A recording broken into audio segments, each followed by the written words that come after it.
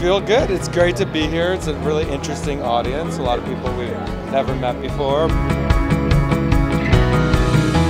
We have some heritage brands represented. We have some new modern beauty brands represented. We have an influencer, and we have the founder of an influencer measurement tool.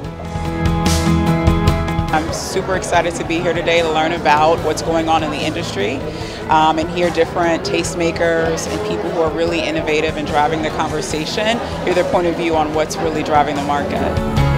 The present is as creative and as modern, and we completely reinterpret the collection.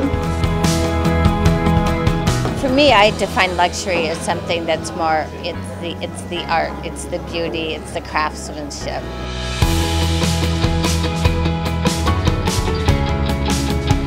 In 2018, it turned out to be even more so.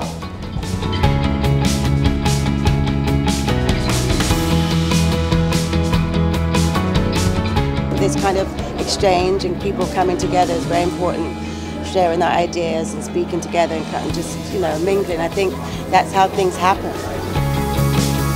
It's great to be here at the French Luxury Exchange 2018 here at the Lincoln Center. Africa is without doubt one of the most important emerging markets, and these are great changes for both men and women of color in the fashion industry. We're talking about the idea of the brand being more important than the idea of luxury. The French invented fashion. You guys are just teaching us the way.